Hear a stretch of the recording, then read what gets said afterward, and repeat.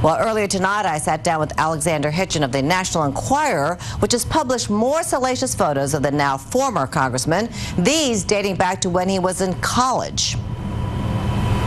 This is a copy of this latest issue of the National Enquirer. That came out last night. That came out last night, and we have a picture of Anthony Weiner wearing ladies' underwear. I think it just tells you something about the gentleman's psyche.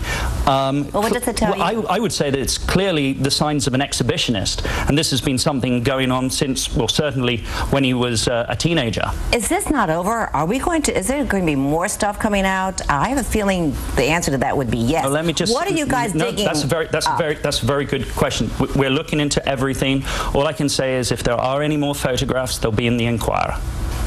I'll pitch for the Enquirer. Do you love that? Seriously, you are working on things. There are things. It's an ongoing story. Well, you were at that crazy press conference. What was going on? It was absolutely total circus. But it was mainly just one clown in the audience. Why wasn't he taken out of the press conference? You have to understand, in the press conference, there were literally about 500 people in a small room. So I think it would have actually been impossible without a crane to have lifted him out. Would you say he was contrite? Incredibly contrite, but he's a professional politician. I mean, he Are showed. you suggesting that maybe it wasn't sincere?